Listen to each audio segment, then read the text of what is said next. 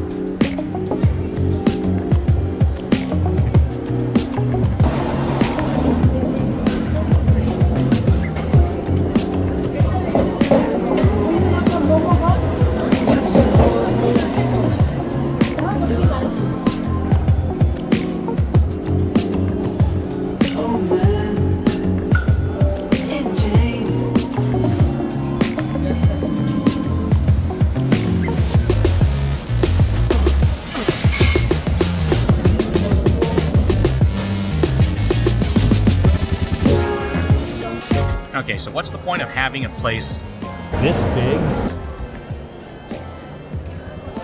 if the food and beverages aren't good? It's just going to become a white elephant, right? So let's see if their food and beverages live up to the size of this place. Bottom's not really well done. It's a little bit flimsy, you can see. But let's see.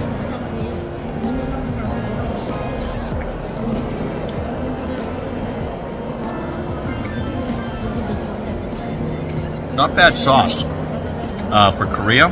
Usually they screw up the sauce. It's not bad. The crust is definitely too doughy and not crunchy or crispy enough. Zero crunch. Dave Portnoy would be very disappointed with the crust on this. Good cheese, sauce isn't bad, but just a little bit too flimsy. Look at that, you can squeeze. Right? So good. I like it though. For a $20 pizza, I thought it was actually going to be a lot smaller. Paying $5 for this? Come on, $5? A little bit expensive. A lot of their coffees were $8, $9, so you're obviously paying for the atmosphere here rather than the quality of the drinks, but to pay $20 for this pizza, in comparison to other things that you would find in Korea or in coffee shops like this for the value, I'm actually pleasantly surprised. I thought it was going to be a lot worse or a lot smaller for that price.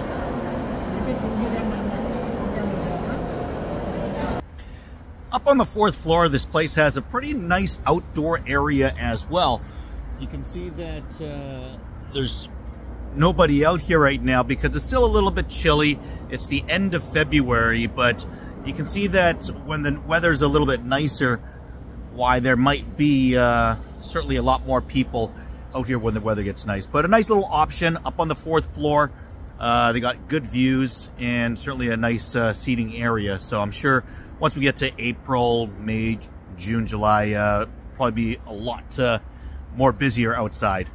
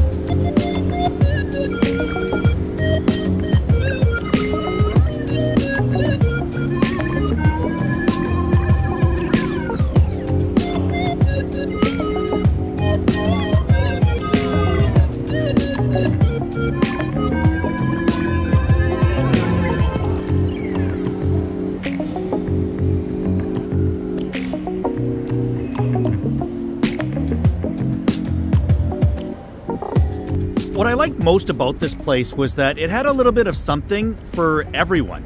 It had private rooms, it had open spaces, it had a kids' playground, it had, you know, a terrace where you can sit like stadium seating to watch K-pop videos. It had an area where you can sit on the floor. There was really a little bit of something for everyone. It even had a big hall. We couldn't see it today because there's something going on there, but there is an event hall as well for like birthdays or special occasions. If you want to gather 100 or 200 people, you can reserve a large party room. They even had a speak-easy hall. So all sorts of different variety of places, a little bit of something for everyone. Well, it was definitely a lot busier than the last time I was here, so more and more people are finding out about this place. It's been open for less than a year now, April of 2023, so maybe you should check this out before too long as well. If you like this video, please like it, give it a thumbs up, and subscribe to the channel. Share this with your friend as well. Let's go to Kimpo and check out this coffee shop. Please do. Thanks for watching this till the end.